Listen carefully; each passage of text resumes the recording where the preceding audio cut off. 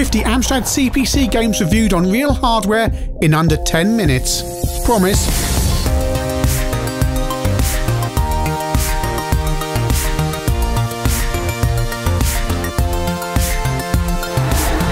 If you're new to ChinnyVision, this is the channel that reviews games on real hardware and uses, well, real hardware. And today I'm going to look at 50 Amstrad CPC games chosen at semi-random, all in 4K, so turn your display up to 4K, and I'm going to review them in under 10 minutes, starting now. Alien 80's Ultimate's follow-up to Nightdoor, the isometric 3D experience was impressive at the time, and it's a better game than its predecessor, but you know what? Head Over Heels by Ocean trumps it in every single respect. Our first budget game is Cave Mania from Atlantis. The original game came out on the Speccy by the Shaw Brothers. You collect the eggs and take them back to your cave. Animation on the CPC is a bit poor, but the game's also fun. Mr. Heli, or Mr. Hell if you are Japanese. It's an IVM shoot 'em up where you buy upgrades a bit like Blood Money. Certainly probably inspired Blood Money. The PC Engine version is the one to own, but the CPC version plays pretty well. Dragon Ninja is a competent Ocean arcade conversion. CPC comes out the top of the 8-bits, but ultimately the gameplay is rather repetitive. Nice final baddie fight though. Tomahawk is a helicopter simulator, and it's probably digital integration's finest hour. CPC version may not run as fast as the Spectrum, but the splash of colour on the CPC enables you to see what's happening on the battlefield below as a war is waged between the blue and the reds. Some may say the Spectrum version of Chase HQ is the best, but they'd be wrong. Go, Mr. Driver. This is one of the CPC's finest games. It's a terrific, colourful and fast-moving conversion that is enormous fun, and frankly I'd rather play this than the arcade. Classical aerodynamics say the Bumblebee shouldn't be able to fly, well the CPC shouldn't be able to do pinball dreams like this. It's a modern and remarkable new conversion for the Amstrad, and it rightly has other 8-bit owners weeping into their hankies. Silkworm's one of the best two-player shoot-em-ups on the system. The dual controls make a mundane game into something just a little bit special if you've got 2 players. If you like trucking and you like to truck, then Juggernaut is for you. This driving cum resource management simulator is an interesting diversion, but sadly there's no beeping when you reverse. Super Stock Car by Mastertronic certainly isn't supercars, but it's one of the last original Mastertronic budget titles. It's a top-down racer that provides an interesting diversion for 20 minutes, but you won't be coming back. Clive Sinclair, the man who bought you Jet Set? Willie. It's a super port of the Speccy original. Many games have imitated it, and few have succeeded. A more appropriate title for crazy cars would be Boring Cars. It's an empty and dull game from Titus. When kids buy games, they think, I want a game starring Charles Bronson. You've really got to wonder what Gremlin were thinking of when they licensed this ultra-violent Michael Winner-directed film. Okay, we're spared the leering nudity, TV movie-style direction and butchered soundtrack, but the game isn't even entertainingly bad, unlike the movie. Treasure Island Dizzy is the hardest but also the best defined Dizzy game. You'll probably need infinite lives because the game only gives you 1, and also remember, don't drop the snorkel underwater. Matchday 2 at the time was the best football game on the CPC, but now looks a little bit lethargic. If only it had a tad more speed. It has lots of features though, and it's quite good fun in 2-player. Glider Rider does what it says on the tin. You glide, you ride. It's a combination of a motorbike and a glider that becomes rather a compelling game. You knock out the enemy bases on an isometric landscape, but you do need to get used to the controls, specifically launching the glider. So in reality you're going to go play Turrican 2 on the Amiga, which is quite understandable, but this is a colourful and authentic port. Slimmed down from the 16-bits, yes, but nevertheless it's a good effort. Thunder! Thunder! Thunder! Crap. Akari Rose is another great 2-player CPC game, but this one works equally well as a single-player game as well. Lush graphics and frantic arcade action make this a top home port to play.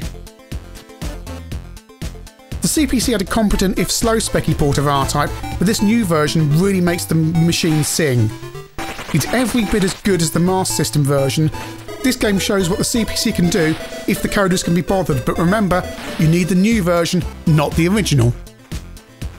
UN Squadron was a fairly unremarkable arcade game, but this is a choppy but attractive arcade port on CPC. But oh, if it only had a few more frames of animation.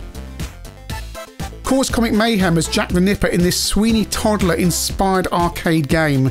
It's extremely British, and the humour may be lost outside the UK. Jackal is a cheap Akari Warriors style game with juddering graphics and twitchy controls. Just go play Akari Warriors. Nonomed is probably a title you haven't heard of, but if I said it's a dynamic game, you'll understand what it's all about. Large sprites, but rock hard. Once you get past the impressive visuals, it's a dull wandering around the castle game. A Winter's Tale is the second Garfield game from Edge. The kind of game many would have purchased on the cover alone when they were kids, but I'm glad I didn't. It's a nasty specky port and it's no fun at all. The Amiga version is worth a look though, just for some rather nice cartoon graphics. Zub is a classic up-to-jump game from the Pickford brothers.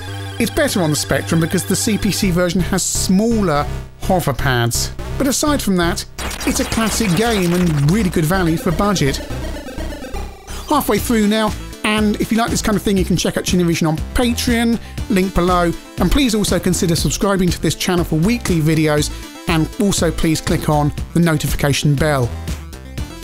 Don't you open that trapdoor, you're a fool if you dare! It's a gorgeous Don Priestley game with logical puzzles to complete. If you know the TV series, you'll get straight off no problem. It's superb stuff in the pinnacle of Don Priestley's art.